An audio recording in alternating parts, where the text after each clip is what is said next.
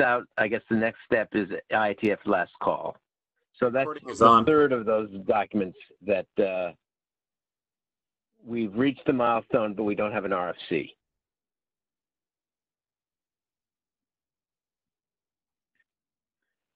All right, now the two unachieved milestones that we have, one is for NVMe for PNFS. The current target date is August 2020.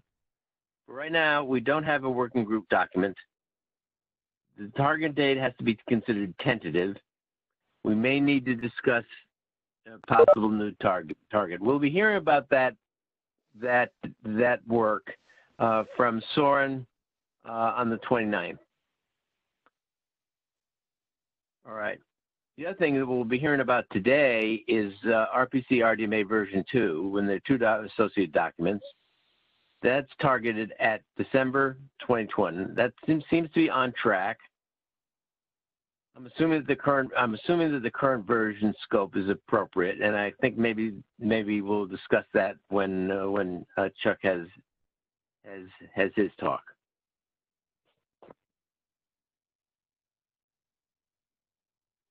Now I have a set of 3 documents where we don't have milestones, but we agree that there will be milestones. And one of those is internationalization. That's to be a document that deals with internationalization for all of NFSV4. I first submitted an ID on the 14th of December and submitted the 01 recently. And we'll have to work toward promoting that to be a working group document. And I think we should decide on the target date for that soon, but I really can't figure out what we need to do in terms of review. I'll talk about that later. What we need in terms of review to make that appropriate to move to working group status. Then we have security, which is a big job. I'll discuss about that later. And I think we should decide on a target date by the end of May.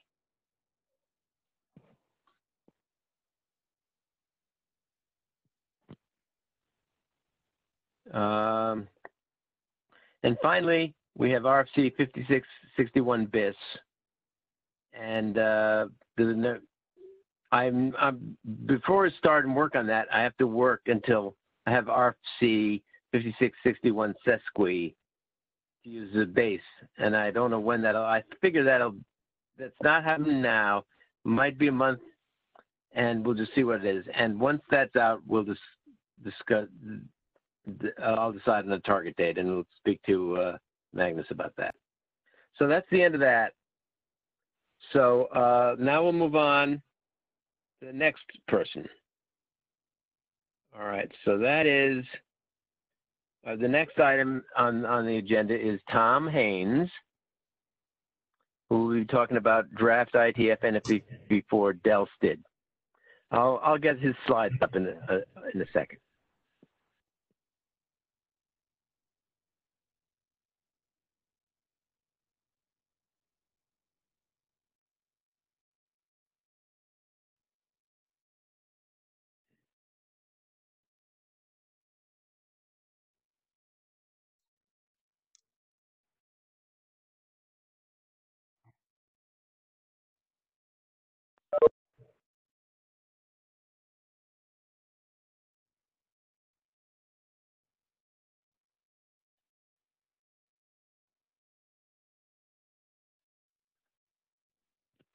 Okay, Tom? Yeah. All yours. Okay, so how does it advance? Do I just click it or you'll click it? Well, I think the easiest you could have your screen, but I think given the trouble we've had, it's easier if I do it. All right. So a quick agenda, what we missed in IETF 105, where am I currently at, and the most important question, what does it take to have this go forward? So in IETF 105, I had a 60 seconds at the end of the meeting to present my slides, and we were being pushed out by the next working group. So I'll cover the slides I didn't get to present and then go on from there. Can we advance, please? Okay, sure. David, can you maximize that window? I'll bring it into full screen mode even. No.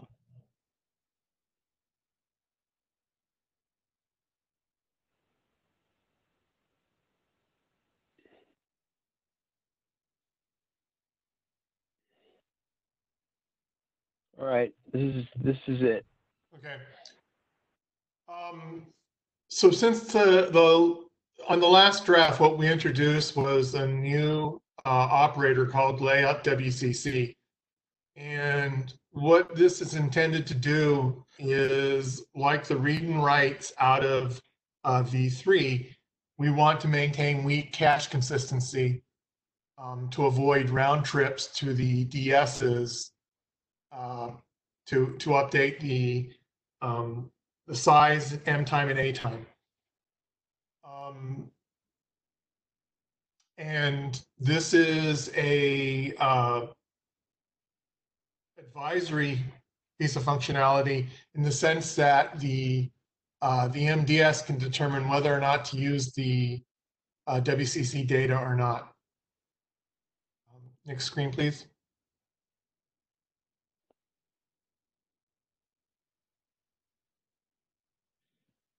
So,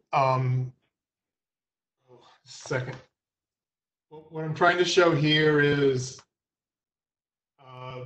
the sequence of events where we open the file, we get the device info, we write the file, we return the layout, and when we return the layout, the MDS in green has to go to the DS and say, hey, what are the current set of attributes? Because the MDS has no notion of whether or not the file has been modified. Remember, the only control protocol for the back end is NFSV4. So it does this operation, and what we contend is this operation is expensive because the client already has, from the right, gotten this information from its weak cache consistency model, and it could send it to the DS. Can we advance, please?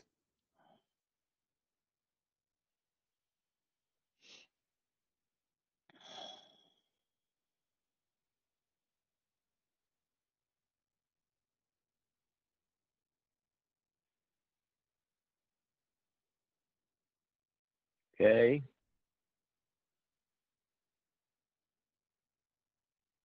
So I just actually went over this. I guess my slides are redundant. We just got the data. We can use the layout WCC to send that information on. Advance, please.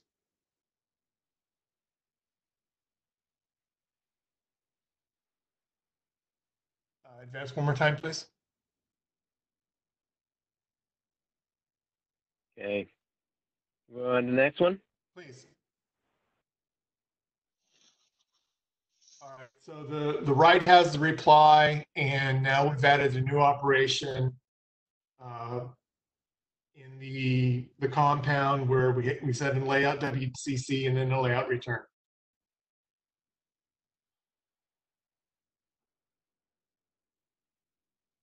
Next slide, please.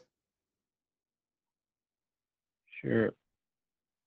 So we looked at several operations, a layout return modification. That meant we had to spin up a new version of the flex files type. The layout commit, but the layout commit actually has strong cache consistency, not weak. And it has additional semantics that we don't want. So, basically we looked at RFC 1813, yanked out the WCC, and presented it here. Next slide, please. Mm-hmm. So this catches us up with what we had at 105. The first version had everything but the layout, weak cache consistency. We agreed to make it a working group item, and I never finished off the review items. Okay.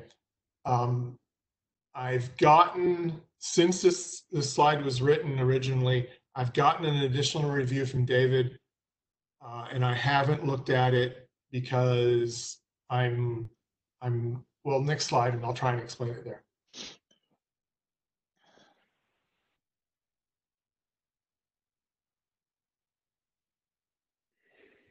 So we've got an implementation of almost everything.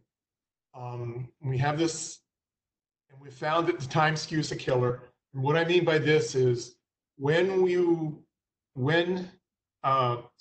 goes back to when we delegate the M time and the C time, or the M time and the A time to the client that has the delegation, and it caches locally those times, hands them out to the application. And what happens is when we return those times back to the MDS, time skew is really kind of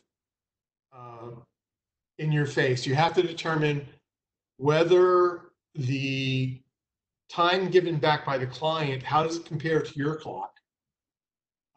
And regardless of how it compares to your clock, you're basically bounded by the fact that it can't be in the future. And you're most likely going to say, you know what, I'm just going to use the now time that's on the MDS. So you end up touching the M time for the file, and this is problematic in the sense of you have code like ftest or XFS tests or any of these utilities that try to do POSIX compliance. The really simple ones, they create a file, they make some test that's going to do something for POSIX compliance, and then they sleep for a second, and then they take a stat and then they assert whether or not something's changed. Well, with delegation caching, it doesn't change.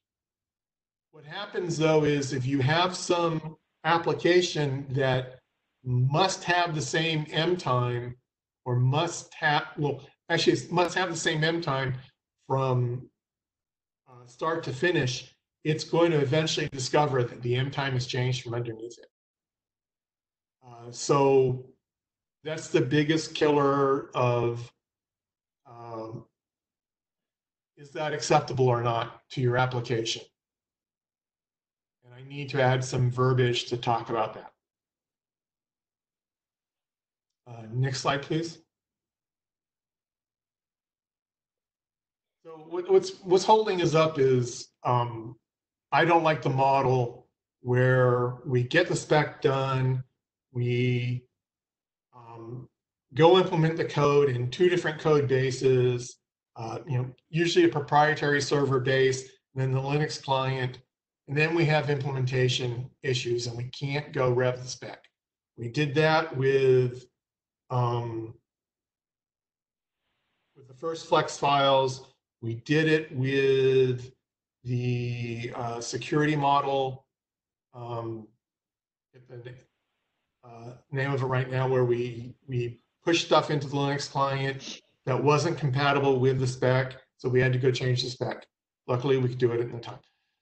So I want to have the model where we get the spec mostly done, we implement the code, and then we go fix the spec up so it's working to match the code base. And I'm hung up personally on implementing the weak cache consistency model. It's me again, so I need to go get that done so that I can go feed back into a new draft of the document, which I can then start accepting review comments on. Question. Yeah, that's it. Go ahead. I know what you're talking about, but when do you anticipate every month I anticipate working on it. So let's set some dates for me to feel pressure from. Okay. All right. Up to you. I'm not going to put pressure on you. No, I mean I'll put pressure on yourself. if I have something to shoot for, so personally, my model is I tend to work on this stuff on the plane, out to the meeting, and then during the week of the meeting, when I only have this meeting, I work on it and get a lot done. And I'm going to blame COVID-19. So, Okay. all right, I'll give you some times by the next meeting. Okay, Can sure. I ask a quick question about your previous slide? Sure. I think what you're saying is that the M time can never be what the client expects. Yes? I mean, even if you had a time sync protocol or something like that, that the protocol as designed will always deposit a different M time. Did I hear that right? Well, there's two models to it. The answer, well, I'm sorry. One, you're right. Two, we could take the stance that whatever the client gives us is what we record, Yeah. even if it is in the future. Because this attempts to be POSIX compliant, I think that should maybe be the guide. But, You know, I agree actually, because I think that's why I put this slide here, because it was bugging me. okay, well, obviously discussion is required. I was just trying to get to whether you're arguing that this is inherent in the current protocol design, or if it's something that we just didn't think hard about. You know what? I actually think it's not inherent in the design. I think it's inherent in the implementation details. And maybe what we need to do is draw it out of the implementation details and put it into the. Good. I mean, the second thing you describe, how two interoperable implementations before finalizing the protocol, that's standard operating procedure for the IETF. So that's easy to agree on. But it doesn't seem to be my experience. Well, yeah, jumping the gun is a problem, but that's perhaps not following the procedure. So, you know, Yeah. we're totally in agreement. I just wanted to point that out. No, I'm actually happy you asked the questions, because it's drawn out my objection to my document. Okay. Thanks. Okay. All right. Let's see. All right. Next up is Chuck, in talking about integrity measurement. Let me get those slides up. Are you sure it's impossible for me to share my screen? That seems like that would make these No, it's not presentations go impossible. faster. Go ahead and do Share it. I can give it to you. Hold on. I think. Hold on, Chuck. Yeah, pass the ball. I'm trying. Hello. Try it, Chuck. All right. Okay. Chuck. Can you see it? Yep. Perfect. Yep. All right. Everyone hear me okay? I can't answer about everyone, but I can. Yeah. Good. I hear you perfectly, Chuck. Okay. Purpose of this work, I'm just reminding folks what we are doing with this. There's a Linux implementation of a file integrity measurement architecture, and we would like to be able to store this integrity measurement metadata on NFS servers using either a standard extension to NFS. Is there a question? Okay. Or a sidecar sidecar RPC protocol that is also standardized so that non-Linux implementations can be completed. So I was attempting to write all this stuff down in documents and move it through the IETF process. And we hit a stumbling block last fall after IETF 105. The original document was this IETF NFSV4 integrity measurement. This is now a working group document that describes the protocol extensions for exchanging the metadata, but it treats the metadata itself as opaque. So there was some objections from Craig Everhart and Spencer Scheffler that you know, if the metadata format isn't described somewhere, then broad implementation, that is non-Linux implementations, would be difficult to produce. There's also a hint at a legal issue, which I'll get to in a minute. So at that point, progress on this document was essentially stopped. And the request, as I understand it, was for a metadata format specification be provided, maybe in this document or maybe in another. My choice was in another document. We'll get to that in a minute. So as I started working on the metadata format document, we realized that there were some legal challenges because this was only, there's only a code implementation. There was no specification that we could find anywhere. There's some online documentation in the form of wikis and whatnot, but there really is no specification. The code itself is under GPL v2, and that kind of eliminates the opportunity for us to contribute it directly to the IETF. So we had some alternatives. We could work with the Linux Foundation to identify the original code contributors and request their permission to relicense the contributed code under GPL and BSD instead of just GPL v2 only. And then that should enable us to contribute the format specification to the IETF. The other two bullets on here are really, I guess, nonsense. I mean, this is kind of the only alternative that makes sense, unless someone else has an idea here. Well, I don't want to make it a suggestion, but defining a new on-the-wire metadata format that can be translated locally on the server or client to a native format certainly has precedent. Okay, I'll take that under advisement. Thank you. Okay. I'm just making a note of that, so I'll be a second here.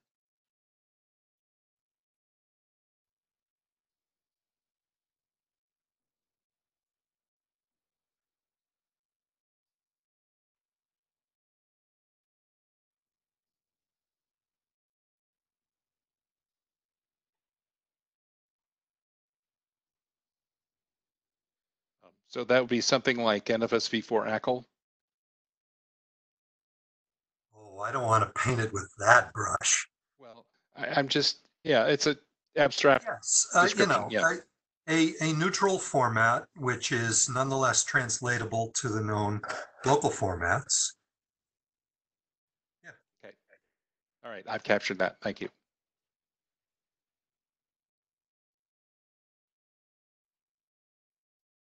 So this slide kind of describes what the format requirements are. So if we were to create a new neutral format, it would have to adhere to these requirements. It would have to be extensible. It would carry a signed checksum. And the checksum would be, the hash would be computed via a standard hash algorithms like SHA-256. So I don't think that that sounds feasible. A neutral format sounds feasible based on these requirements. I think it wouldn't be too difficult to do, and it would certainly get around our legal issues. So currently, I just want to describe the legal status really quick of the current effort. I am working with a lawyer at Oracle who is in contact with the Linux Foundation. There's already plenty of Linux kernel code that is under dual license. Mr. Talby, you are aware of probably a lot of that or an author of it, for example, in the RDMA stack. So that's not out of the realm of possibilities. All of the authors that we've been that we have been able to identify are still active contributors, and I've been in touch with most of them. No one has objected to this process. None of the authors have objected to the process. So that process is ongoing, and but unfortunately, it's kind of it doesn't have a determined endpoint. We're still just working on it and seeing where it goes.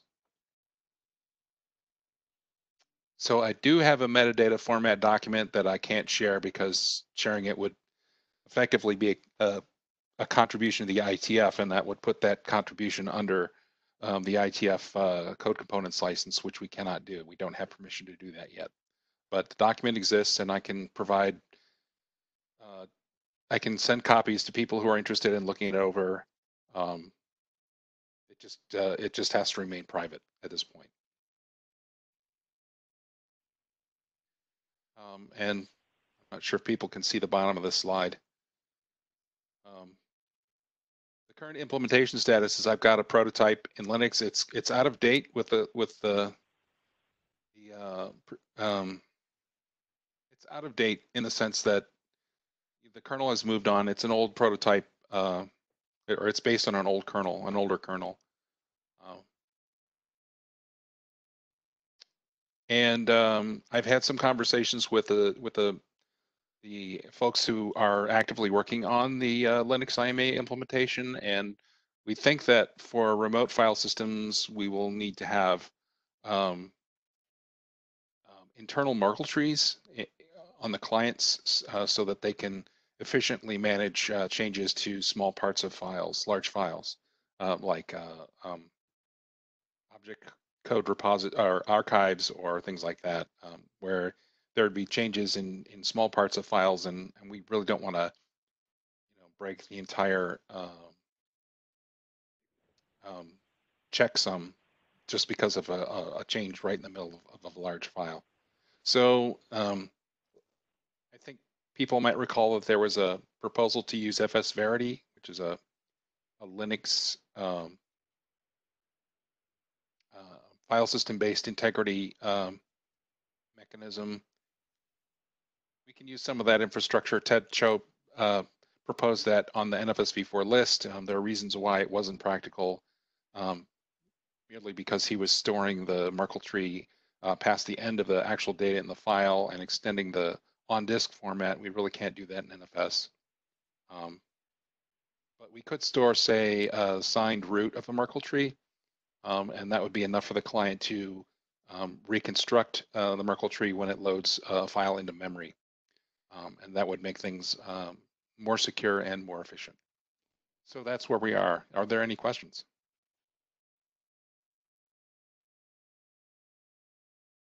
I would like to get access to the draft link, so I can, I want to understand more detail. Okay. Send it to my, my email, not to the NFS.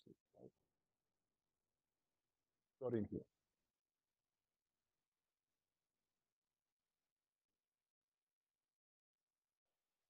Chuck, how large is a typical Merkle tree for a file in percentage? I missed the beginning of your question. How big is a typical Merkle tree for a file based on the percentage of the size of the file? I don't have a ready answer to that. It's significantly smaller than the file content. So if we're talking about, tens of gigabytes of file content, a Merkle tree might be 1 or 2 megabytes. Yeah. It's like list segments and hash calculations for the segments, that kind of thing. Yeah, we would basically do it on a page basis. Yeah. Kind of like a layout. I mean, isn't it the configuration point to saying how big segments you do sign in the Merkle tree? So, and that affects the overhead. I know, it all depends. I used the word typical, hoping that I could ignore all that, but it's fine. I'll go do some research. Yeah, so the design that they're looking at right now is that each page in the page cache on the client would get its own hash, and then the Merkle tree would be constructed of hashes of each page in the file. So, and then the page size in the machine is probably 4K, and that would be a fixed. Exactly. Then a machine dependent parameter becomes a protocol requirement. So Right. that can get tricky. But yeah. Okay. Okay. Thank you. Hey, this is Brian Pulowski. Quick question: who is JS that's logged in?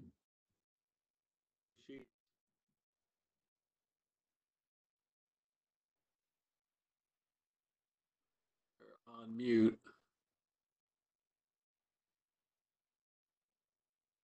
Hysteria. Never mind. Back to you, Dave. Well, I think we're still with Chuck's doing something. Chuck's next. Chuck.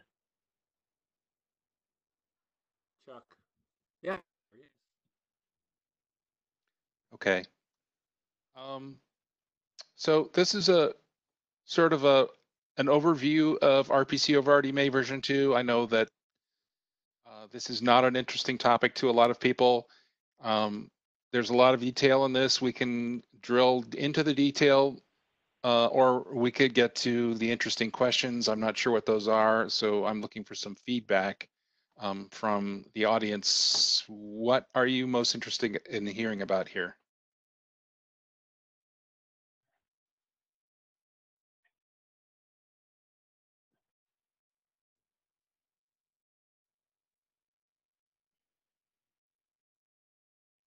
Well, Almost nothing.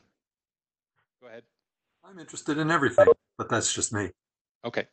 No, me too, because it might have some contention to my draft related to NVMe over public. So I'm interested, at least to be sure Okay. that So, there's no contention. I mean, or I can refer this one in my document.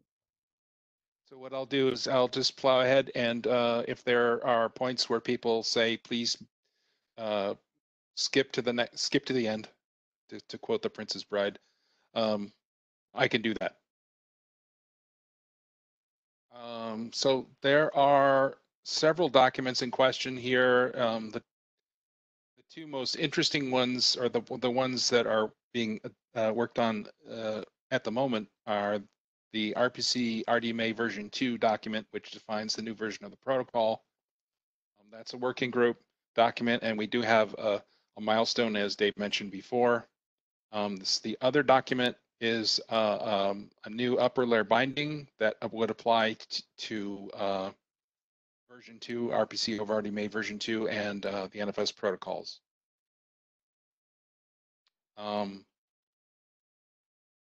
So RPC over RDMA version 2 manages to fold in the work of two previous documents. One is RFC 8167, which defines back channel operation for RDMA transports, and the other one is the capability probing mechanism that's right now in the RFC editor queue. CM private data will apply only to RPC over RDMA version 1 because we've folded that mechanism into RPC over RDMA version 2 as a part of the protocol itself, and so we won't be doing capability probing using the private data, connection manager private data. So one of the first motivations for version 2 is to address some of the performance shortcomings of RPC over RDMA version 1. The default inline threshold for version 1 was a kilobyte. That's obviously too small for some of the NFSV4 operations like open, get at, and lookup that might include significant amounts of data. For example, if you have a get attr in an open compound, it might be requesting things like security labels or ACLs or things like that. So we really needed to address the ability to manage these smaller exchanges that don't involve explicit RDMA operations like read and write.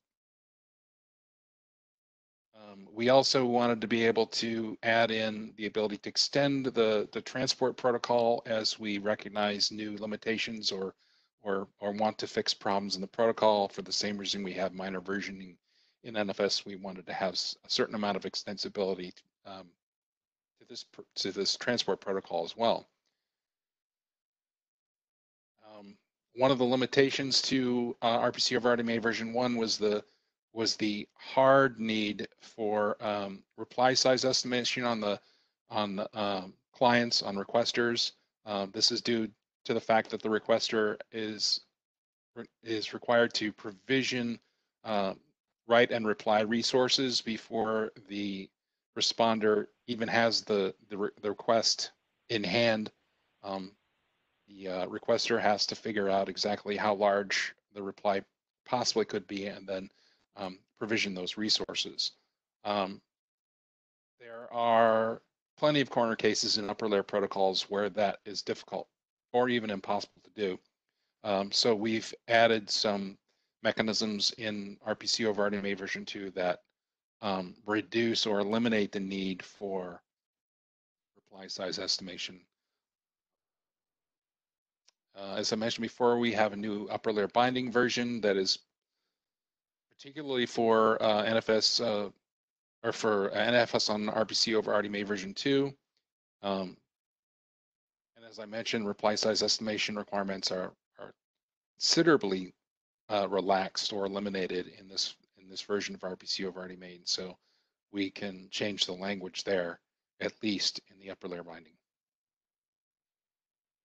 As we're working on RPC on TLS, we realized that we would need to have some peer authentication mechanisms built into the RPC over RDMA transport. And so last year we decided to add that ability to RPC over RDMA version 2. Since that RPC on TLS doesn't actually have a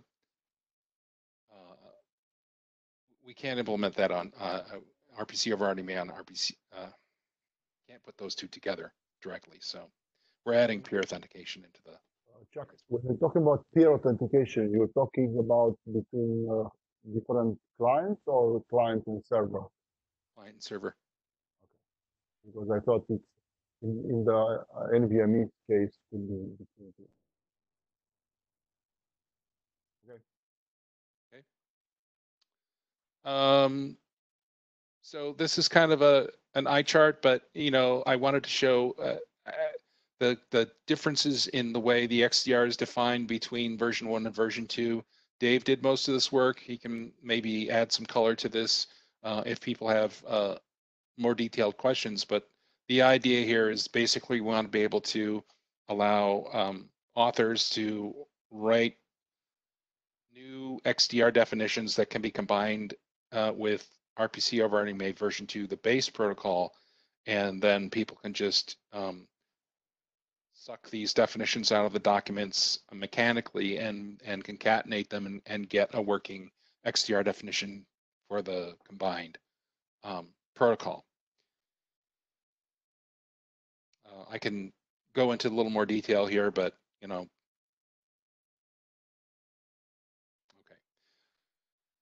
I mentioned before that we have the new ability to exchange transport characteristics. What we used to call transport characteristics are now called transport properties.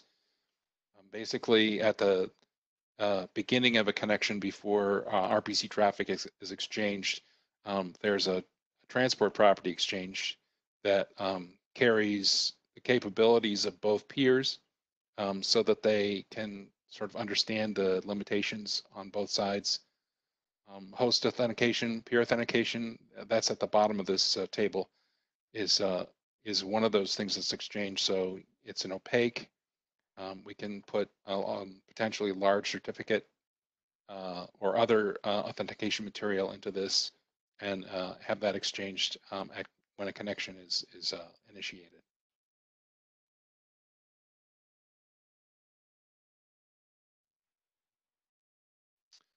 One of my pet projects for this version of RPC over RDMA is to enable support for asymmetrical operation, and that is any kind of exchange of message where there isn't exactly one response. So a requester might send say a call and it doesn't have a reply. That's not really part of the NFS family of protocols, but some RPC protocols do that. Another case is where a retransmission is necessary. That screws up version 1 credit accounting. And probably the most important and interesting example is the ability to send multiple messages and get one response. And that would be needed to support message chaining. That is, a call that's larger than one RDMA send could be sent in multiple sends. The receiver would concatenate those messages together and reconstitute the call. This is done at the server, right? It goes both ways. Yep. Yeah, this is interesting. I will mention, though, historically, retries were not expected because RDMA provides a reliable transport. Well, retries, yes, agreed. Retries are sometimes needed because servers are not responding.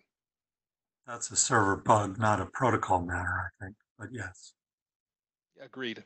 Unfortunately, bugs are a reality, and the behavior of most implementations is that the stack deadlocks when the server doesn't respond. So that's kind of a problem. I would rather, instead of a server not responding at all, I would rather have a positive assertion from the server that, hey, I lost this.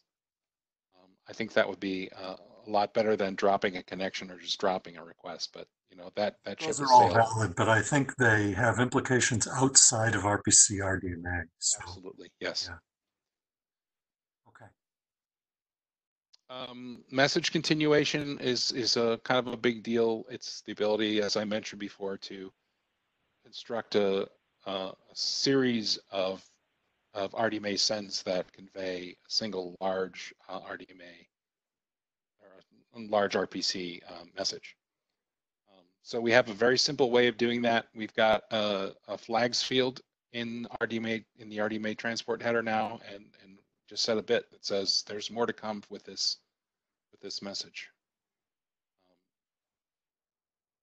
The slide summarizes it. People can look into this further if they want to, and I'll just move on. Those will be changed in a sense that they will be sent in one sequence or be multiple sequences.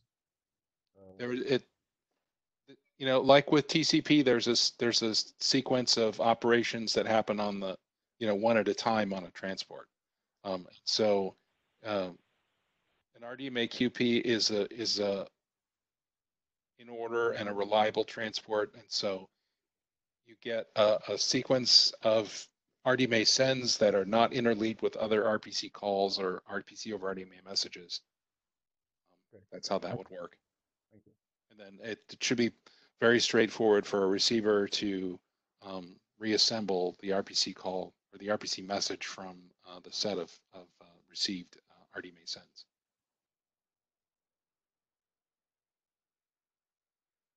I guess it does bear mentioning that credit exhaustion can occur on a receiver in the middle of a sequence, like an extended sequence of continued messages. And we have added a provision to the RPC over RDMA transport version 2 protocol to deal with that situation. I think I might mention that in a later slide, but if not, I can go over that. There are still some open issues. As I've been improving the Linux NFS server implementation, I noticed some issues around dealing with parsing read chunks. And maybe Tom can help me with these a little bit. Yeah, don't get me started on position 0 read chunks. But yes, okay, go ahead. So yeah, I mean, I'd kind of like, in the other direction, we've got a reply chunk, which is, basically that's the sort of converse of a position 0 read chunk. And a reply chunk is significantly less ambiguous than a position 0 read chunk is. And one of the things I've been sort of fantasizing about is actually getting rid of position 0 read chunks. And yeah, right. So for the uninitiated, the position 0 read chunk is intended to provide a way for very large requests to be transmitted to the server. And basically it sends an empty request with a pointer to the request that the server then fetches via read. And a reply chunk is, like Chuck mentions, kind of the opposite. Provides a buffer that the server can opportunistically RDMA write into. And they're both really awkward. They were designed for compatibility with corner cases in the protocol. I would love to see them go away. I suspect that to make them go away, we may have to infect the upper layer protocol slightly. So we may want to proceed with care. Right, I haven't seen vectors for that infection, but I will certainly heed your warning. Okay. So anyway, this slide mentions a couple of corner cases that are kind of interesting. With the current read chunk formats, we can have gaps in the RPC message. I guess that would be a bug in the requester, but there's no. I'm sure servers aren't prepared to deal with gaps, if broken clients, that is. And I feel like I don't think we need to design the protocol to be robust in the face of a broken implementation. Yeah, but it feels like we want to have server implementers, an increased amount of awareness among server implementers that this is a possible bug and it could be abused by a malicious client. I think that's the job of the internet draft author, but yeah, okay. Dave? I think the issue we need here to address here is the spec seems to need to say that this is misbehavior. And some of the cases you talked about in V1 doesn't do that. Yep. And the third bullet is similar. It's certainly possible to construct a read list that contains overlapping read chunks. And so maybe we want to have some explicit response from a server that says, this is bad, don't do it. Yeah, that would be really awkward. So I'm going to blame all omissions on RPC RDMA V1 on my co-author, Brent Callahan, who's not here. Okay. Agreed to. Okay. Anyway, those are some things I noticed while hacking away on the version 1 implementation in Linux. Let's see, what does this slide say? Okay. I think we need to make some explicit statements in the version 2 document about some of these issues.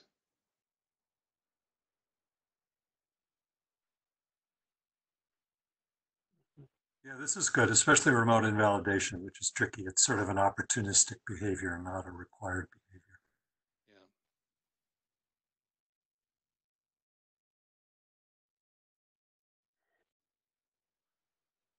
Well, let's just say for the first 2 bullets, I think that we should explicitly restrict remote invalidation to message and no message type messages, and that RDMA2 error should not be allowed to use send with invalidate. Okay. Last slide. More review, always helpful. I encourage it strongly for my documents and for everybody else's. I'm certainly lax in that regard. So review. I haven't done any prototyping of version 2 stuff yet, save the remote and validation work I've done in version 1 that drove the CM private data document. I'm beginning to have this conversation internally with the folks I work with to see if I can get some interest in them actually stepping up and writing some either private prototypes that we can experiment with this, or some stuff that we can actually merge upstream in a controlled fashion. Well, are you talking about? Excuse me. Are you talking about doing those on the client side or the server side? Yes. Both. Okay. So I'm working. I would, if I haven't started this, but if I did, I would be on the server side, and I'd have to work with someone on the client side, and there we have the inability to, partly due to COVID-19, the inability to have testing events. So I'm not sure what to do about that. The one thing I think we should be thinking about is maybe working with with protocols other than Infinite that don't require everybody that can be tested on the internet. But I'm not sure. We happen to have an RDMA protocol that operates over the internet. It's an IETF standard, and it exists in several industry implementations. But you're right. The inability to have a face-to-face does impact RDMA, which is typically deployed, at 50 meters or less. Yeah. So it's important to note that the Linux implementation supports, excuse me, supports Rocky, InfiniBand, and IWARP. I believe it's the only NFS over RDMA implementation in the industry that does all three. The limitation at testing events is typically because our colleagues have implementations that don't support 2 out of 3 of those. So I think Solaris supports only InfiniBand, and I believe NetApp only supports Rocky at this point. So there is Rocky V2 Right from at least 2 or 3 Rocky vendors that uses a UDP encapsulation. It tends to fall apart under load on long haul networks, but it does work. So that is a second alternative. Plus, if you are face to face, how are we using laptop, right? So I don't. With Linux, I was going to say with Linux, we certainly can use soft IWARP now on a laptop. Okay.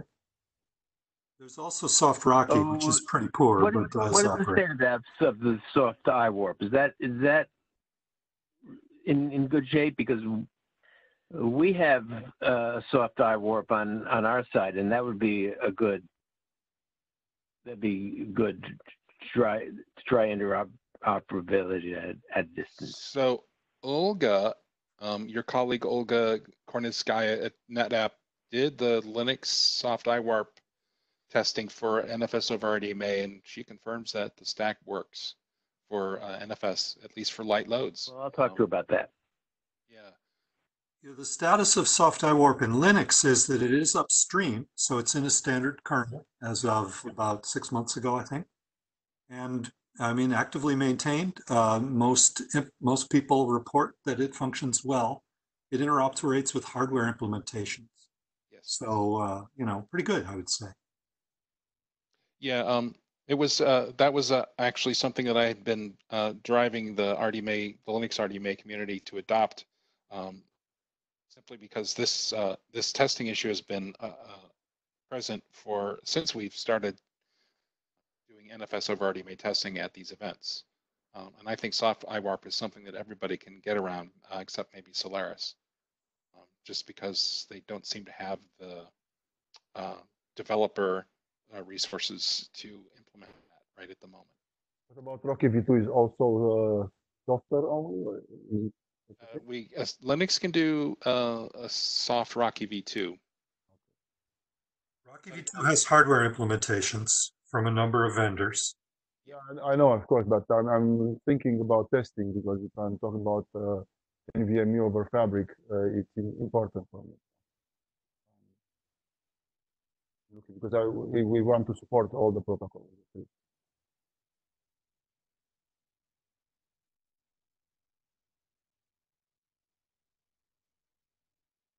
Okay, Soren, did I answer your question adequately? Yes. I was not aware about all because I was not involved. I'm mostly looking at iWarp from Chelsea. That's what we have server cell, and that's the one that it's probably may support maintaining. So I didn't think about the software only. But it's good to know because if we want any interrupt something, I won't have a server in my laptop or a Chelsea card. So. Right. I would just add that, for operation over the internet, I would strongly recommend an IWARP-based solution. The TCP protocol is far superior at dealing with the environment. Yeah, that's my planning actually for UC2 next time. It's mostly to focus on that, but for interop is good. Indeed. Okay, let me stand down from this presentation with addressing the last bullet. We do have a milestone for the two documents I mentioned at the beginning of this presentation, but we don't have, I don't believe, a plan for working group last call. And I'm wondering if we could get something sketched in a little bit. I mean, nothing that is hard and fast. Well, normal way we deal with this is the author or the editor, and you're the editor, figures out when he wants to do that. I think from the presentation, there aren't that many open issues. I think we should have some discussion, and then you should decide when you think WGLC is appropriate. Yeah, I think we need some reviews also. So, right? Because it's something old. I will review. I offer myself to review. Yeah, I mean, in my opinion, it's a little premature to have a last call. Yeah. I'm not asking for a last call. I'm just sort of trying to get a sense of what are the P's and Q's that have to be dotted and crossed before we get there. What do we, it's just a sort of an abstract conversation. You provided a list of open issues. I don't know of any other ones, so maybe that's it. Okay. All right, so another maybe 1 or 2 revisions to this document, and then we can ask the same question, what's the plan for WGLC? Sure. All right, fair enough. I mean, last call is not the goal, right? Consensus is the goal. So, try to drum some up. Okay, will do.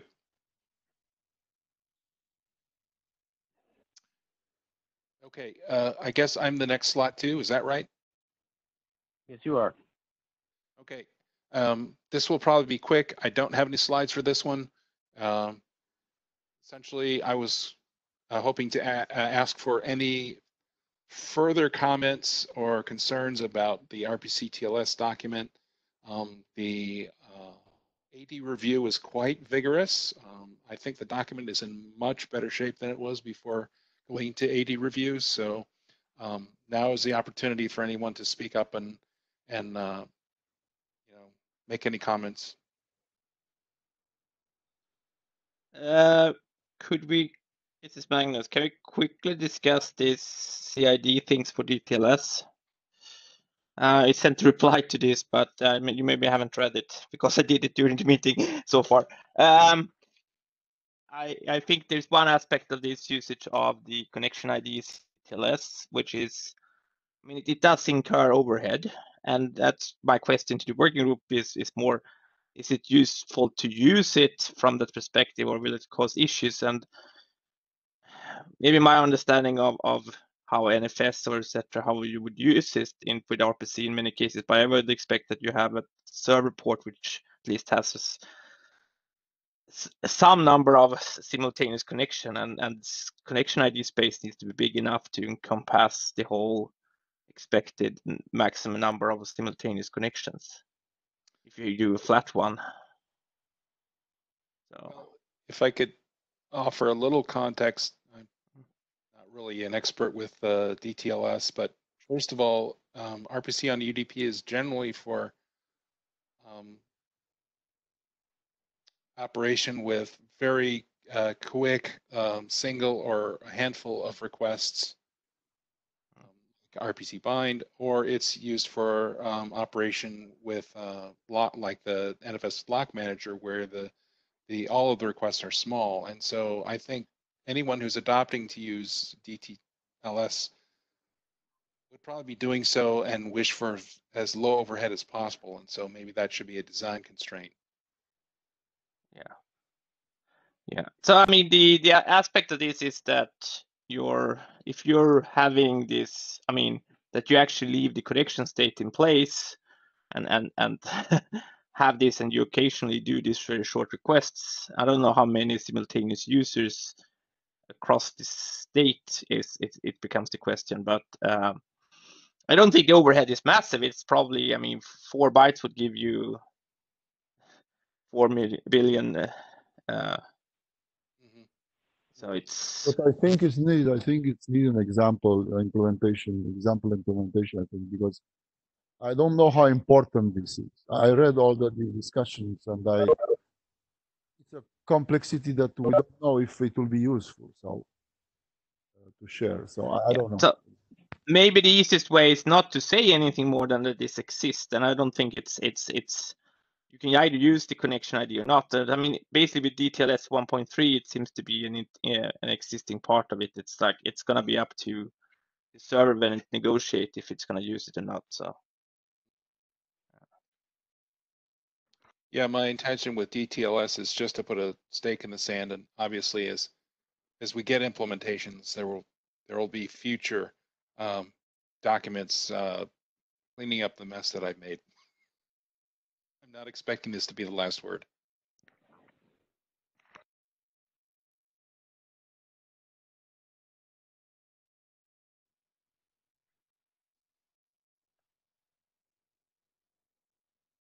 Okay, any more comments? Nope, not for me.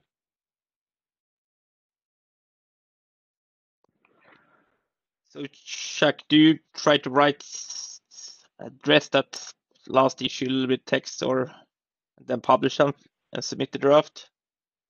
Yes, my intention is to merge in your comments from today in email and submit a new revision by the end of the week. Okay, good. So my plan then is to actually rather soon go to IETF last call, and the working group can use the IETF last call time to verify these last changes. Okay. If you have any more changes, I think, but you can review the changes so far. Okay, good. Okay, I'm up next. So let me see if let me get something up. Let's see. Which of the NFS?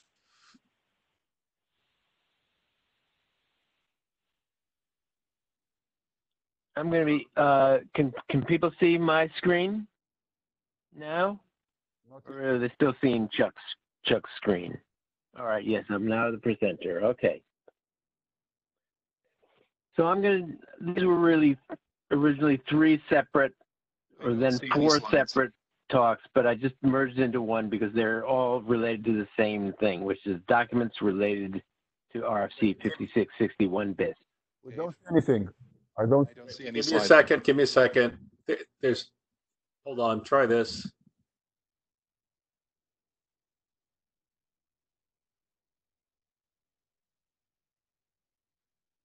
It keeps telling me that I'm the presenter, but I don't. But if anyone, that's fine for me. But There's 2 logins for NFSV4 working group, which I assume is you. You have to share your screen, Dave. You are the presenter Okay, because you're the person let who's me see speaking. how to do that. I think I have done that. All right. Let's see. I think we don't know. Right, who is you. okay. There are 2 NGs, so I don't know. Yeah, that's what I gave it to both.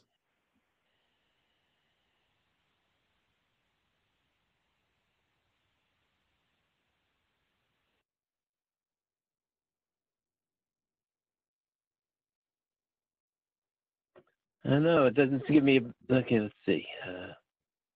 Okay, it's a different NG. Okay, all right. Oh. You want me to give it to the other one? Yeah. Yeah, I think it was the one on the bottom. Okay. Try again, as I'm passing the baton. Try again, Dave.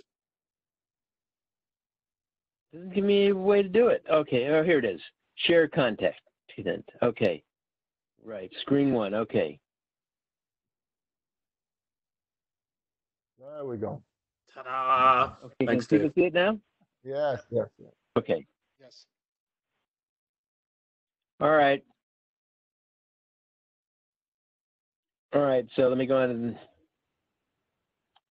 All right. Now we've gotten to the point where RFC 5661 is not right, that it is contradicted by later RFCs in many areas. First of all, the version approach is pre-8178. It's wrong and confusing. The confusion that Tom addressed in RFC 8434 is not clarified, and we have now pending some substantial changes in RFC 5661, but we still need a single document explaining, defining NFSV 4.1. And also, the internationalization section is based on string prep with no connection to actual implementation. So it's really kind of a mess now.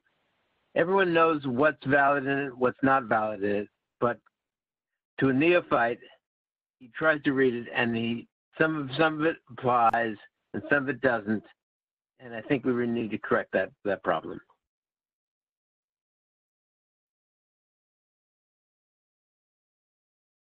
The big issue is the treatment of security really needs updating revision. There's no threat analysis. The vague goal of supporting use on the internet and lack of attention to monitoring threats and use of authors in the clear with no authentication of client is treated as optional. Actually, the word optional is used in RFC 7930, but the word optional is not used in 5661. It does say may implement. So now that we have RPC TLS that Chuck and Trond has provided for us, we have the ability to improve things without changing the V4.1 protocol. Also, we have an accumulation of errata reports, including some that were officially rejected for reasons that we can go into. Given that they have substantial changes to the RFC 5661, the working group has agreed to it, but these changes are not documented anywhere except on the working group list. There's some emails that Tron pointed me to where we all agreed that something had to change, but it was never changed, and therefore RFC 5661 is kind of outdated. So that's why we need to take this on, even though it's a lot of work. Well, given that I said that, I think this can be done. A lot of people are saying, oh, they're having trouble with that, but lots of stuff is already done. Many changes are already documented pretty well in existing RFCs. In other cases, the working group has made clear decisions that need to be explained. We have reasonable treatment of internationalization in RFC 7530, and RPC-TLS could be the basis for a reasonable security approach. So I think we need to come to terms with what I perceive to be our post-7530 trauma. It was very long and very onerous thing, and we finally got it done. And I think at some time after that, we were thinking of, well, gee, maybe we won't do this again. Maybe we'll somehow do small documents. That won't work. So I concluded, even though that effort was a drag, we need to consider where we would be now if we had not done it. And the working group needs to work together to address these issues. I think I'll present a reasonable plan, and this plan's about how we do it. And we have to, part of it has to be a serious review effort for submission. There's too many places where we just think, oh, we wear hands and we don't want to deal with some of the parts of the spec that aren't clear, and we just make sure that we're going forward with a clear spec. Right, now all right, let's see. Well, I believe there's multiple, because we have two areas that are the same in v4.0 and v4.1, we have to have multiple documents. One is internationalization, will be the same in 4.0 and 4.1, and we need a new document just to describe internationalization in NFSV4 as a whole. And security is in bad shape for all minor versions, and it makes sense to provide an NFSV4 wide treatment. Now, in addition to those two v4 wide documents, we need a revised v4.1 spec, which will be based on the RFC resulting someday from draft IETF NFSV4 RFC 5661 SESQI MSNS. That will reference those two documents and it will have a bunch of other changes.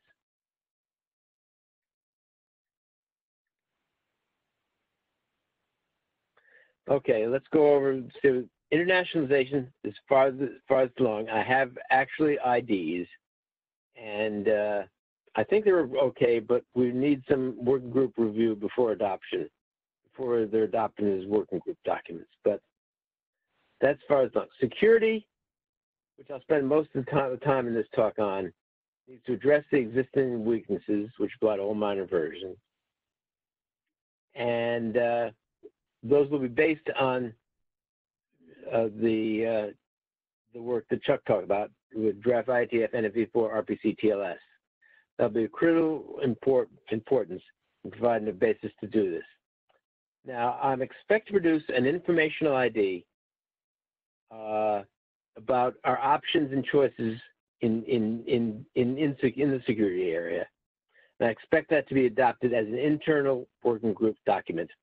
Often we've had informational IDs, and then we go through this process of thinking about producing this informational IFC. There's no point.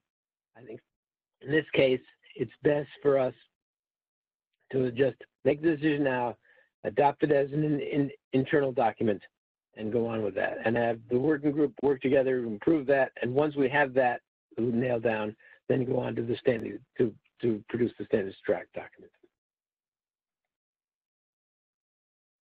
Then we have to address RFC 56 BIS broad. We'll start with limited ID. We'll use the RFC resulting from the SESQI process. And I'll start and address the limits of well understood issues within that framework.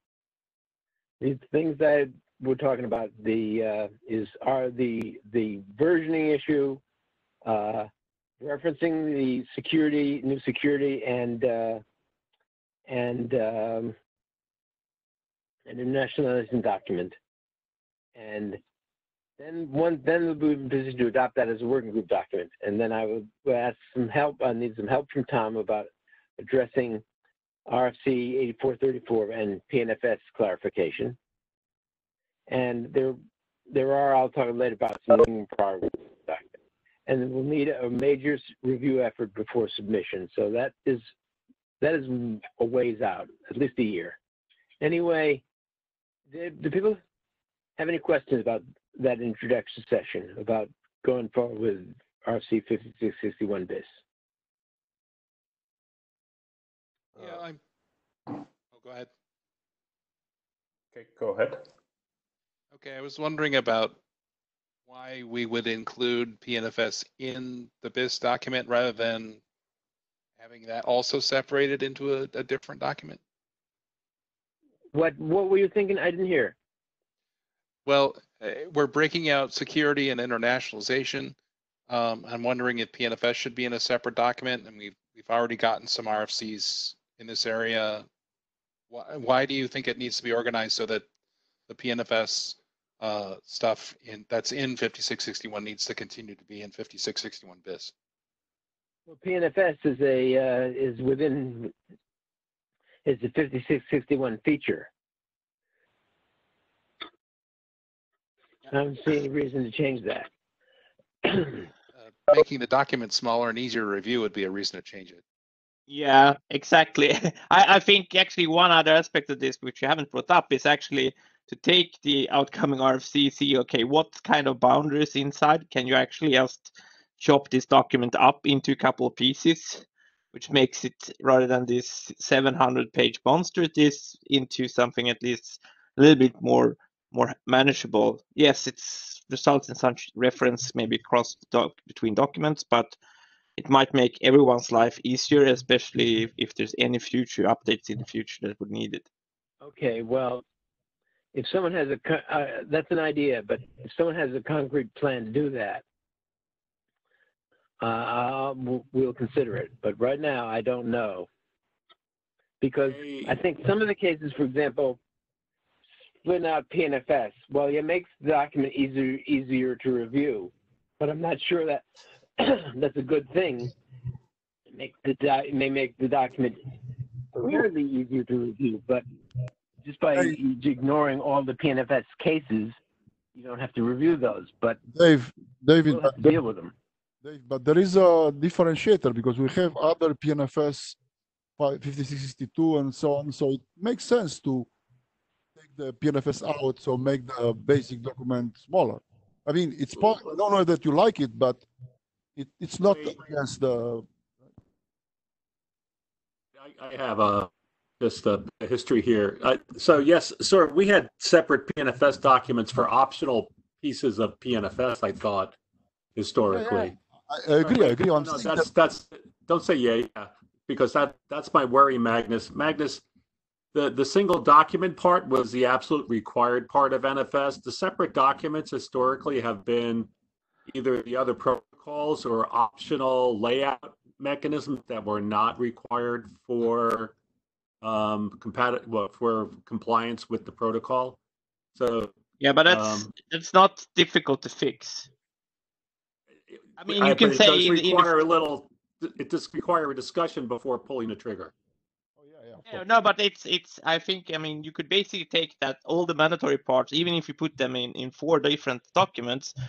The main entry document can say, to implement the whole of NFS 4.1, you need to implement the following references and this document. Yes. 2 things. The reviewers would have to understand that nothing moves forward unless all moves forward. And as Dave said, cutting the pizza into 4 pieces doesn't actually mean it's going to be easier to eat than the whole pizza. It may be convenient, perhaps, but it doesn't make it easier. Like in the end, you're still eating a whole pizza. Yeah, I mean, in a lot of sense, you're eating the whole pizza, but there are certain steps in the process where, for example, at least the RFC editor, etc., they can actually assign potentially 4 different editors to that document if there's 4 different pieces. But yeah, that's just. Can we put this as an AI to the list for me and Dave to? I think it's to me, I'm okay with it, but this has been discussed in the ancient mist of the past, and I think that was before we realized we would have a 700-page document. Dave was there, Alan was there, so. My point was I'll put an AI to take to the list. VP, my point was that it's not an impossibility. I didn't say we should do it. Of course, we should discuss it. That's what I'm saying. Not that I'm not a big fan of that, but I thought that if there are precedents, okay, if it's going to result in a smaller document, maybe, because we all suffer from that. We know that. Right? So, I would let me restate saying I think you should think about this document structure is for how you make this process as easy as possible for you to complete with as little effort as possible. Then it's good if the ISG etc. actually can check. I mean, that's actually one point of keeping the document together is that if you can actually diff it in a reasonable way, you can ignore all of the section that hasn't changed, etc., which makes some of the reviews for a lot of people much easier that already has looked at it, say, okay, but. Okay, I'll take this to the list. I'll work with Dave on it to get this worded correctly for what the proposal is. Okay. Yeah. Okay. So let's go on to the internationalization section. Wait, Dave, I have a comment. So you said several times, or you mentioned several times, NFSV4 over TLS. And I want to repeat what Tom Haynes said earlier today, that we tend to create a spec, then do implementation, then find out that the implementation is impossible, and then we modify the spec. So now, what is the rationale to put this NFS over TLS into spec if there's no implementation which uses it or provides it? I think there are implementations.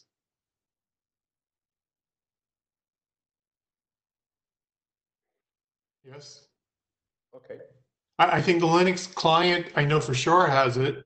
I suspect the server does. And I know my product uses it too. Our server supports it, but I didn't see this in a current Linux client. It's not in Linux at all, but it is in FreeBSD. So I mean, it has to be written down somewhere for multiple implementations to attempt to implement. The IETF process normally will publish a draft spec and will allow implementations to proceed. And if they prove the spec and there's no further changes, well, it gets published as a final version. So, I mean, maybe our process is a little bit ahead of itself by saying, we're going to write it all down and call it done, and last call, and we're done, and hooray. And all of a sudden we realize, oops, right? Well, the IETF, in theory, shouldn't work that way. The other problem we had, Tom, was when you have a big 700-page document, you can't implement it all. Well, yeah. Right. And it can't be reviewed. Magnus has a good point on that. I think, in addition, the reader can't consume the damn thing, right? So breaking it up makes really good sense to me in a lot of ways. But, it's like I would not worry about writing down a draft protocol. That's the whole point of writing it down. Everybody agrees on it and gets it to the point where they start to implement it. If we've already reached that point, well, then we'd better write it down and get started on something better than, a personal internet draft kind of thing, right? It's carts and horses, that's all. I mean, one point about this related to the security solution. You need a security solution that stands up to modern scrutiny. That's going to be a requirement. This document is not going to be published without reaching that goal, and I think so. If that's TLS or if it's something else, that's up to you to decide. But you need to have something which fulfills modern security expectations when it comes to security. Yeah, because I think like a third of my attempts to get a document published is to get it past security, knowing that it's not modern. Yeah. Right.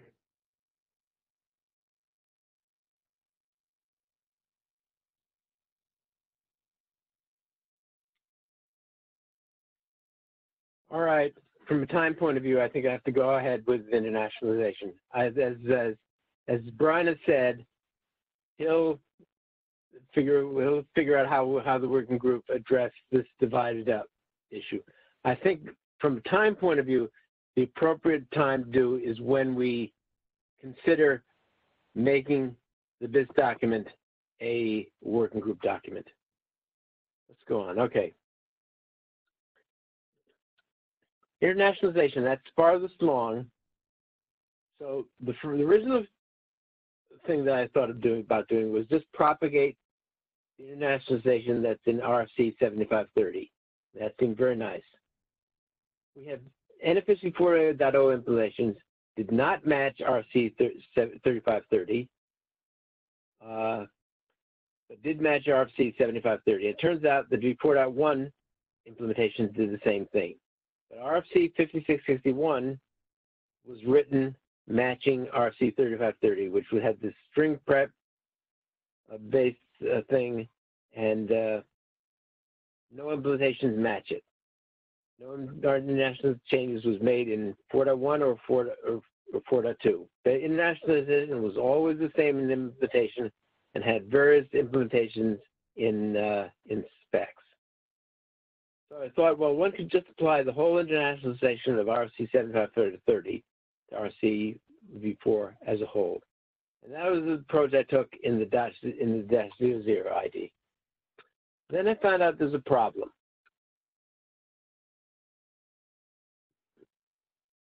That was handling the internationalized domain names. And so when I found that, I took what was in RFC 7530, which was valid to conform to IDNA, was that it was a 2003. Now, many of the things that in the documents the server are supposed to do, including those that says should do, which I can't, are an obsolete document. And there's no way I can produce a new document that says do those things. So IDNITS allows these to go through, but I don't think it's appropriate for a new document, even if the ISG would accept it, which is a kind of doubt. So I need to revise the international domain handling to match that for 2008, and while warning of the possible compatibility issues, well, I really don't think exists, but theoretically could exist. So that's the -01.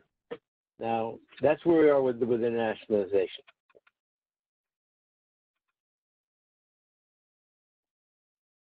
So we need a path going forward, and I need people to review the latest ID, but I have trouble doing that because a lot of people don't want to or are not able to review internationalization. So I think we may need to find out how to get input from internationalization experts outside the working group, and I don't know how to do that, but that's a necessary thing that we should do. Also, we need input from implementers about how existing implementations of V4 deal with the nationalized domain name issues, if they do at all. I'm looking to get to a working group document, but I'm not sure how many iterations will be required.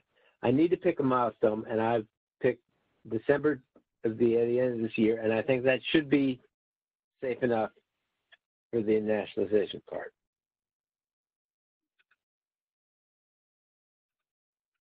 Now, as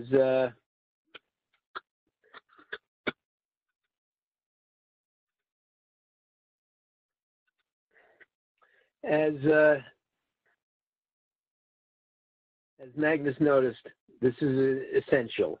And although I hadn't put it together, I think he's right that, you know, if we don't address this, no one's going to publish this. So we have a series of, in the current document, we have a series of documentation problems, and we have some substantive problems. The documentation problem is there is no thread analysis. I'm not sure how RFC 5661 was approved without a thread. Supposedly they're all supposed to have them, but we don't have one. And the goal is secure use on the internet. Now, it's not made clear if that has been in the document, whether it's been realized. And here's the spoiler alert, it hasn't been. Now, there are a couple of major substantive problems from implementation. There's lack of encryption use. There is a provision for encryption, but almost nobody ever does it. And the extensive use of auth-sys in the clear without authentication of the clients, and therefore you have the possibility that anybody can simply say, here's a request under auth-sys, and the server has no choice, has no real choice but to execute it. Now, first, I'll look at the problems with the presentation. There's no threat analysis, which is required by BCP 72. Well, it's not clear how the various NFSV4 RFCs got through without. 3530 probably was done before RFC, before BCP 72, but 5661 and 7530, I don't know how they slipped by. Now, the problem is, yes, that's a requirement, but really, it's not clear what a security consideration section should say without a threat analysis.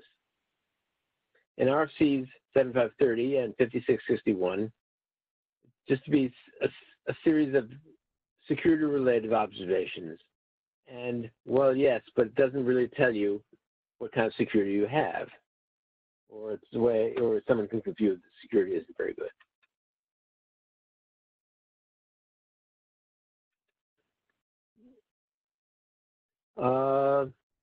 So without threat analysis, you don't know what secure use on the internet means. And if there are security choices, what is the effect of making such choices? For example, the use of security of auth-sys is treated as optional. It says 56 is what the server may implement. The other problem that we have is enforcement privacy is up to the server. Cost is mentioned as a reason not to do it. There's no attention to the corresponding consequences, which is basically that all your data can be seen or modified by pretty much anybody. And so the question arises, the normal security considerations say, what are the security consequences of these insecure use? But the document doesn't really deal with it, and just currently seems to assume they're not important. And that's a problem that we have had again and again, that people just assume that security isn't important, but we have to change that. Okay. Now the first substantive security problem we have is lack of encryption use. Privacy is treated in the specs as an expensive add-on. Well, as defined, it is expensive.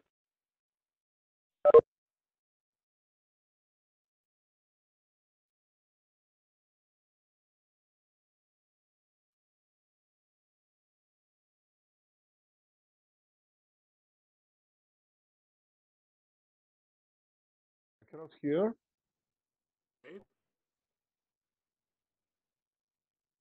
I think we just lost Dave. His microphone logo disappeared. Oh, yeah.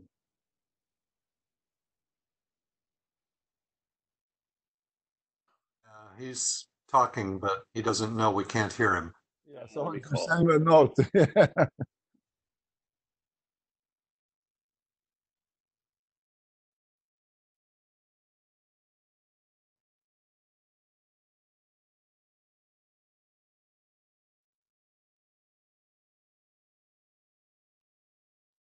Dave, we've lost your audio. I can hear you, but you're not on WebEx. I just called you from my real phone. I don't know how you managed to do that, but you're not on WebEx. Your slides are viewing, but your sound is done. Can reconnect audio somehow.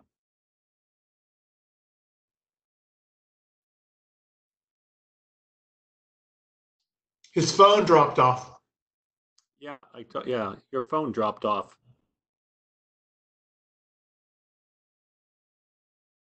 I think he's trying to reconnect.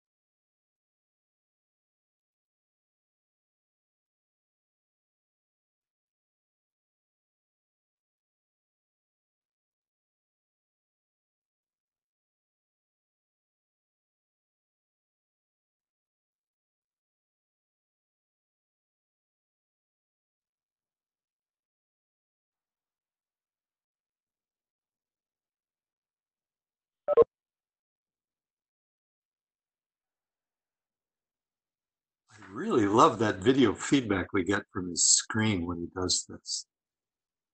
I don't know. I wish I could figure out how to do that. It's brilliant. Yeah.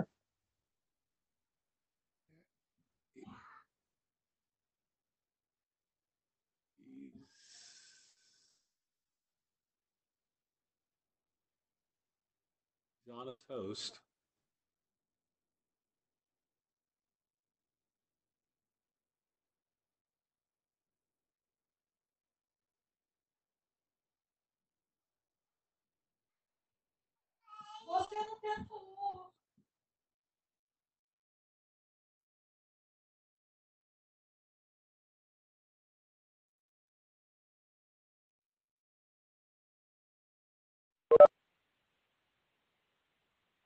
There we have a phone. Okay. Yeah, you're back.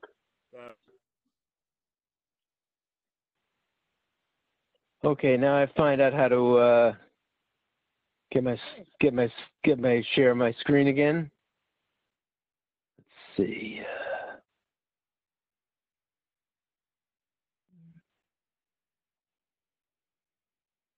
Mhm. We are seeing your screen, so. You seen it? Yeah, just bring Yeah, the but you're slide. sharing your whole desktop, I think, and so if you only just move to your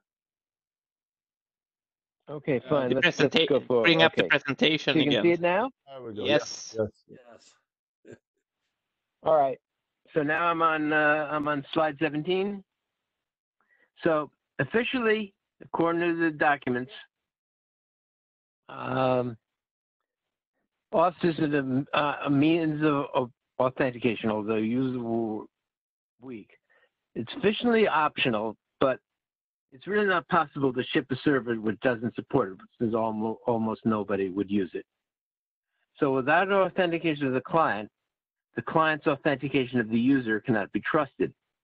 So the reality here is that authsys is an effectively mandatory to implement means of non-authentication, which is optional for attackers to use, unfortunately.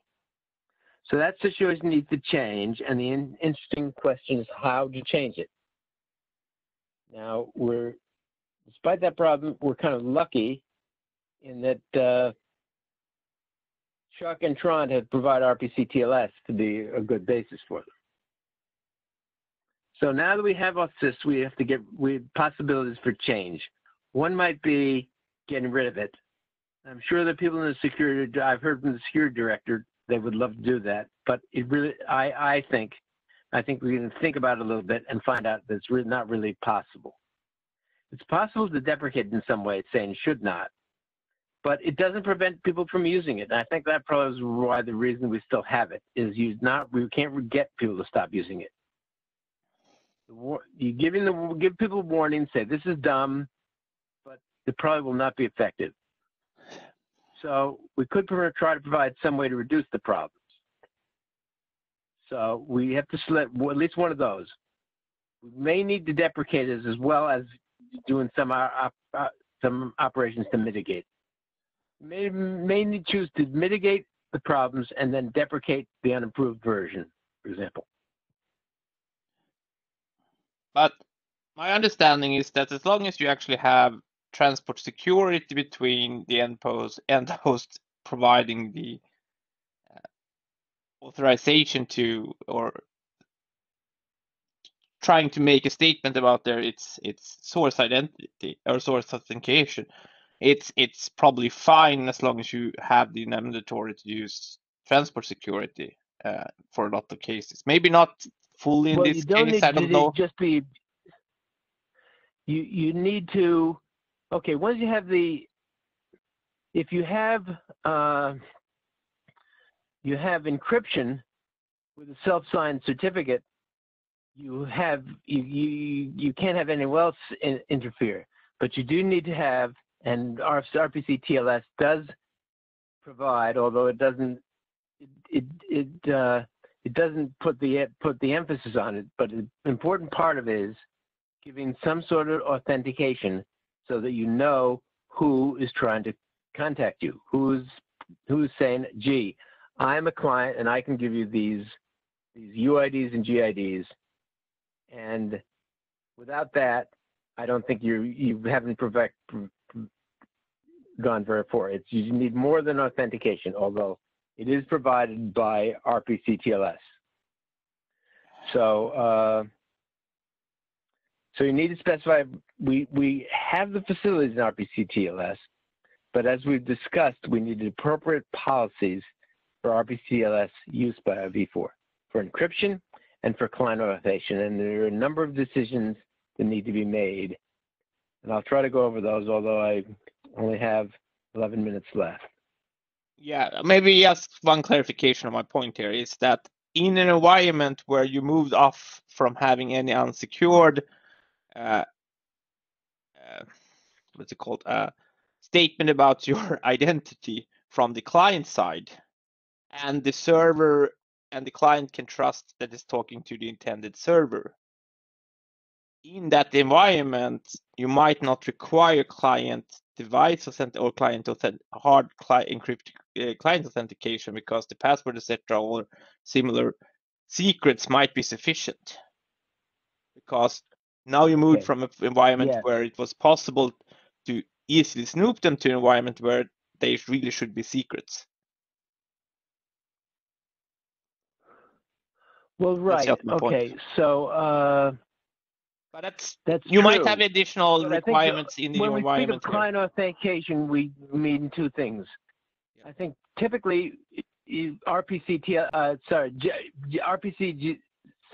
GSS provides authentication of the client user, but the authentication we're talking about that's provided by RPCLS is authentication of the client host, and that's. When I say client authentication here, it's authentication of the client host. Yeah. I assume this is going to be a substantial discussion in the end, and the threat analysis is going to go into this also, I think, explain why certain aspects of it's needed or not in different deployments. I know we expect to be controversial, but we'll have to work on that, yes. Not necessarily controversial. I think it requires discussion that you go through it all. So,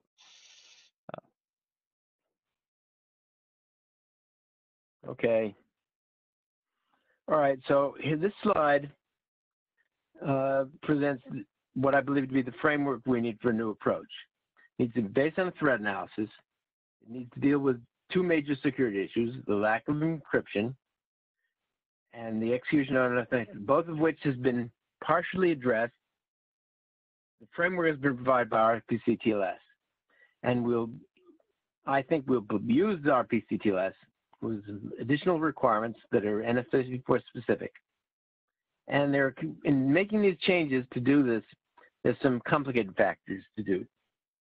So the general ones are deal with the next slide. So,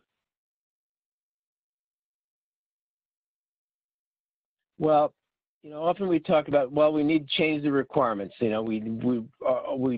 said auth is optional, and we need to change it so it should not. But I don't think we can do that because, first of all, when you create new requirements for newer facilities, like, gee, you have to use RPC TLS, well, maybe someone hasn't done it yet, and you can't really say you're required to do something that you can't do. And we need to adjust. We may need to adjust ill-advised requirements like auth being optional. But we need to do that with care because some changes might not be followed immediately or at all. You can say you must do things, but you can't make people do it. And when you make changes in existing requirements or recommendations, you can create interoperabilities because the client written to the old spec exists, and you have one written to the new one, and they might not be able to interoperate. So I think we have about 7 minutes level. I think I just don't have to go over this in detail, but we need to decide what our threat analysis goals are.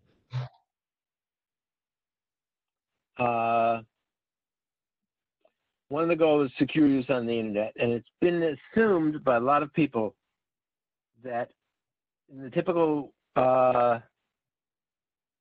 networks we work on within company networks, we don't need that level. We pretty much need that level of security because, you know, if you are not working in an environment essentially where everyone has the same password, that you want to protect user A from seeing user B's file. And the fact that they work for the same company does not do that. And I think we can stop assuming that somehow the fact that we're on an isolated network means we don't need to deal with security.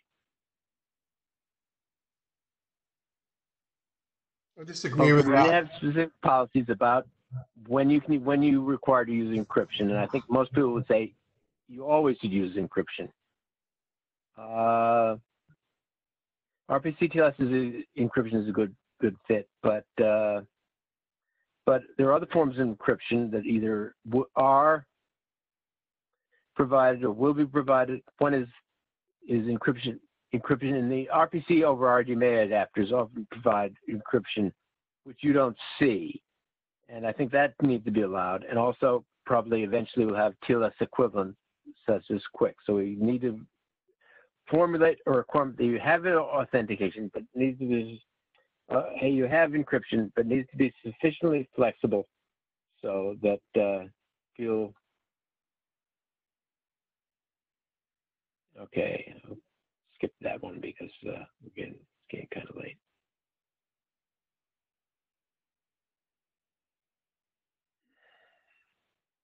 Well, again, we have the problem that it's a valid choice. But I'm not sure we can just say should not, but we have to give some indication of what the problem is.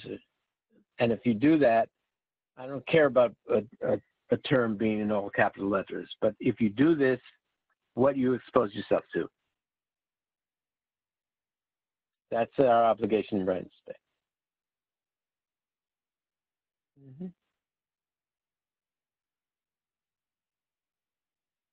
All right. This is client authentication, which we need. But by that, I mean authentication of the client host. And we have an issue about where that description appears.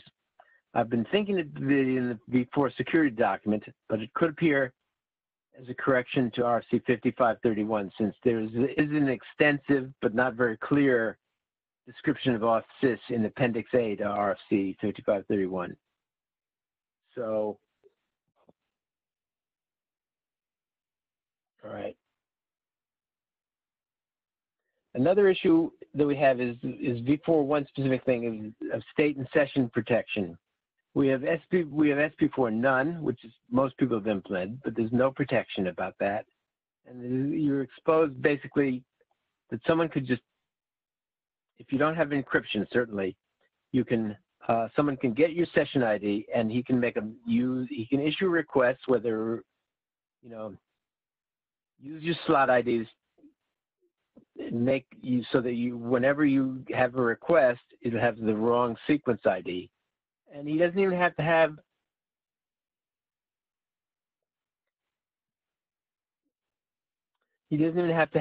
a high value user do it. It can just any user. And without that protection, you're exposed to the knowledge. So that's something we have to address.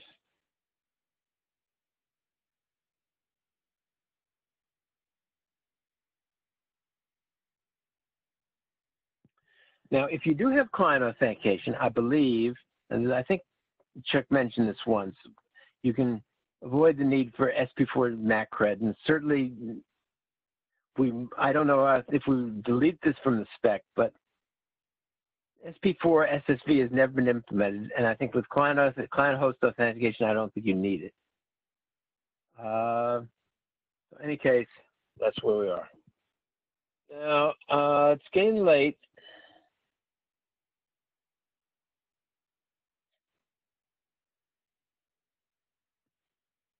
Now, some of this is to be superseded by the remarks that Magnus made about maybe splitting this document up. But I think if we do that, the appropriate time to do that would be when I've done the work that I anticipated in the personal ID, and we make a decision of what the way to go forward is with the standards track document.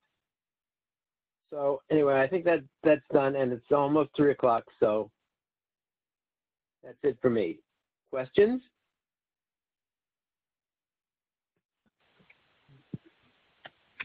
Questions, anybody?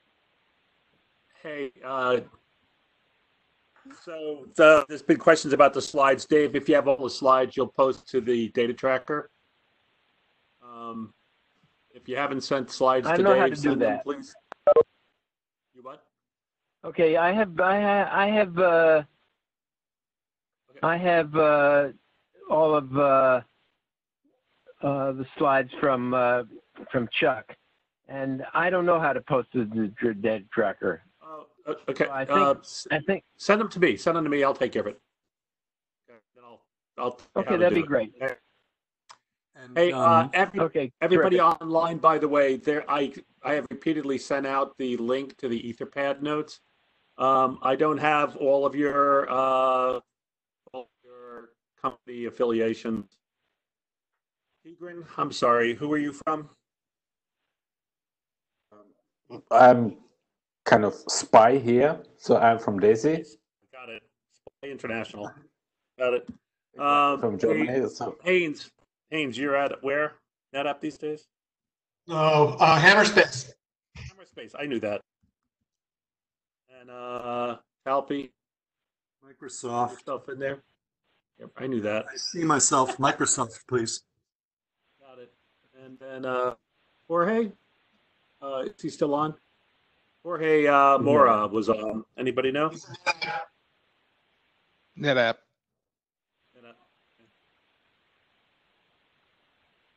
I'm going to change the name of the working group soon. Joey Salazar. I thought he put his name down. Oh, he did. Never mind. Got it. He was there twice. I have a process question before we bring off. Is the agenda for next week posted yet, and the dial-in logistics, et cetera? Well, I think I sent a. I'll send that out in any case. I sent out an agenda, but it's not a final. I'll send that out tonight. Yeah, please. I look for it on the mailing list in order to mention it to some folks who might not be on the mailing list. And whatever. There's nothing I can forward to anybody, so that'd be great. So Tom, I have it's in my calendar at least. So something was sent. Yeah. All right. Calendar. Okay. Dave, I'm going to resend the invite for the WebEx. It was way back in my mail queue, so I'll resend to the V4 group. Okay. And you get the agenda. Well, I'll get the agenda. I'll send out the invitation with the agenda tonight. Let me see. I had a question. I had a question. Yes. This is Mark Washke.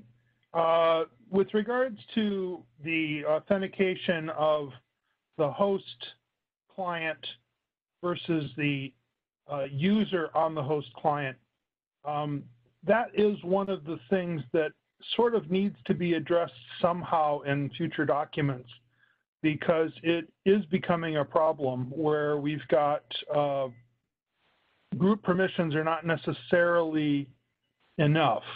There are actually some access control lists that it would be desirable to be reflected that are per user, and so being able to authenticate as the given user that's privileged to look at the files is a highly desirable.